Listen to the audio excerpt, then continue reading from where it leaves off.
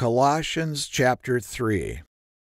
If you then be risen with Christ, seek those things which are above, where Christ sits on the right hand of God.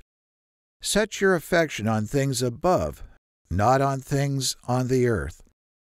For you are dead, and your life is hid with Christ in God. When Christ, who is our life, shall appear, then shall you also appear with him in glory. Mortify therefore your members, which are on the earth, fornication, uncleanness, inordinate affection, evil concupiscence, and covetousness, which is idolatry, for which things' sake the wrath of God comes on the children of disobedience, in the which you also walked some time when you lived in them. But now you also put off all these: anger, wrath, malice, blasphemy, filthy communication out of your mouth. Lie not one to another, seeing that you have put off the old man with his deeds, and have put on the new man, which is renewed in knowledge after the image of him that created him, where there is neither Greek or Jew, circumcision or uncircumcision, barbarian, Scythian, bond or free, but Christ is all and in all.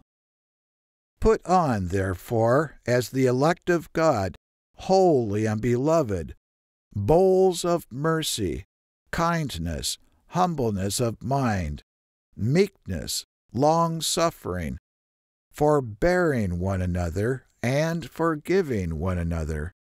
If any man have a quarrel against any, even as Christ forgave you, so also do you.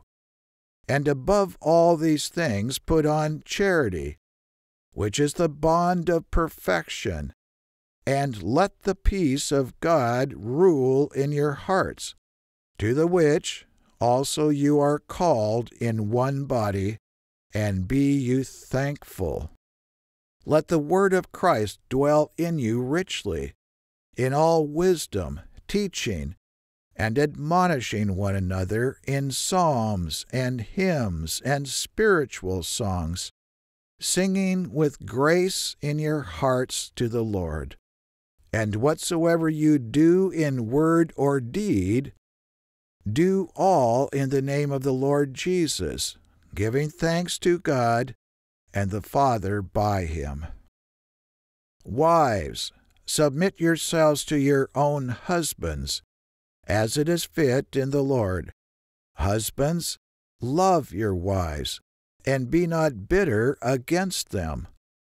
Children, obey your parents in all things, for this is well-pleasing to the Lord.